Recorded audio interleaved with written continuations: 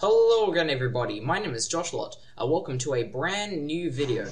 I have recently stumbled across a program called Autohotkey. Link to that program will be in the description below.